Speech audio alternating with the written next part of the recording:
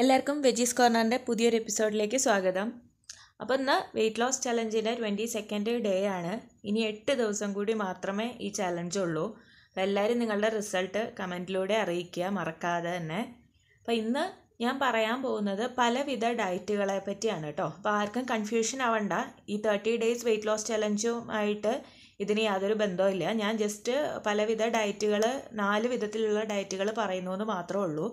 അപ്പോൾ വീഡിയോയിലേക്ക് കടക്കുന്നതിന് മുമ്പ് ആരെങ്കിലും ഈ ചാനൽ ആദ്യമായിട്ടാണ് കാണുന്നതെന്നുണ്ടെങ്കിൽ മറക്കാതെ സബ്സ്ക്രൈബ് ചെയ്യുക, അതോടൊപ്പം വരുന്ന ബെലൈക്കണും കൂടി പ്രസ് ചെയ്ത് കൊടുക്കുക. ഓക്കെ, അപ്പോൾ നമുക്ക് വീഡിയോ സ്റ്റാർട്ട് ചെയ്യാം. ആദ്യം തന്നെ ഞാൻ പറയാൻ പോകുന്നത് LCHF ഡയറ്റിനെ പറ്റിയാണ്. LCHF ഡയറ്റ് എന്ന് പറയുമ്പോൾ law carbohydrate high fat diet എന്നാണ് പറയുക. കീറ്റോ ഡയറ്റ് എന്നും ഇതിന് പറയും. ഇതെന്ന് പറഞ്ഞു കഴിഞ്ഞാൽ കാർബോഹൈഡ്രേറ്റ്സിൻ്റെ അളവ് നല്ല രീതിയിൽ തന്നെ കുറച്ചുകൊണ്ട് ഫാറ്റിൻ്റെ അളവ് കൂട്ടിക്കൊണ്ട് ഉള്ള ഒരു ഡയറ്റാണ് ഇത്. അതായത് ഫാറ്റിൽ നിന്ന് എനർജി ഉൽപ്പാദിപ്പിച്ചുകൊണ്ട് ഉള്ള ഒരു ഡയറ്റാണ് കേട്ടോ ഇത്. അപ്പോൾ ഇതിനെപ്പറ്റിയുള്ള വിശദമായിട്ടുള്ള കാര്യങ്ങളൊക്കെ ഞാൻ അടുത്ത വീഡിയോയിൽ ഇൻക്ലൂഡ് ചെയ്യാം, ഫുള്ളായിട്ട് പറയുന്നില്ല. പിന്നെ ഉള്ളതെന്ന് പറയുന്നത് GM ഡയറ്റ് പ്ലാനാണ്. അതായത് 7 ദിവസം കൊണ്ട് വണ്ണം കുറയ്ക്കുന്ന ഒരു ഡയറ്റ് പ്ലാനാണിത്. ഇതെന്ന് പറഞ്ഞു കഴിഞ്ഞാൽ 7 ദിവസത്തിന് ശേഷം പക്ഷെ നിങ്ങൾ ഒരു നോർമലായിട്ടുള്ള ഭക്ഷണ രീതിയിലേക്ക് വന്നു കഴിയുമ്പോൾ പോയ വെയിറ്റൊക്കെ വീണ്ടും തിരിച്ചു വരാനായിട്ട് ഉള്ളൊരു സാധ്യതയുണ്ട് ഈ ഡയറ്റ് എടുത്തതിന് ശേഷം. പിന്നെ ഉള്ളത് വാട്ടർ ഡയറ്റാണ്, മൂന്നാമത്തെ ഡയറ്റ്. അതായത് വെള്ളം മാത്രം കുടിച്ചുകൊണ്ടുള്ള ഒരു ഡയറ്റ്, യാതൊരു ഭക്ഷണങ്ങളും ഇല്ല. അല്ലാന്നുണ്ടെങ്കിൽ പിന്നെ ഫ്രൂട്ട് ജ്യൂസ് കുടിക്കുക. അങ്ങനെ വെള്ളം മാത്രം കുടിച്ചുകൊണ്ടുള്ള ഒരു ഡയറ്റാണിത്. ഇത് ഞാൻ ആർക്കും റെക്കമെൻഡ് ചെയ്യില്ല കേട്ടോ ഈ ഡയറ്റ്, കാരണം ഇത് അത്ര നല്ലതായിട്ടുള്ളൊരു ഡയറ്റല്ല.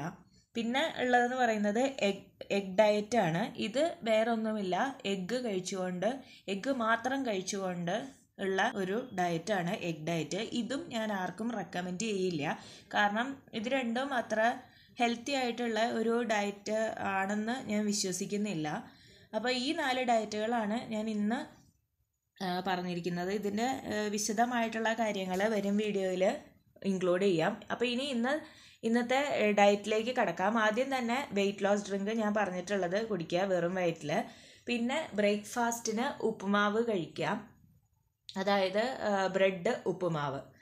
പിന്നെ ലഞ്ചിന് മീൽസ് തന്നെയാണ്, ബ്രൗൺ റൈസ് അല്ലെങ്കിൽ വൈറ്റ് റൈസ് രണ്ടായാലും അളവ് കുറച്ച് കഴിക്കുക.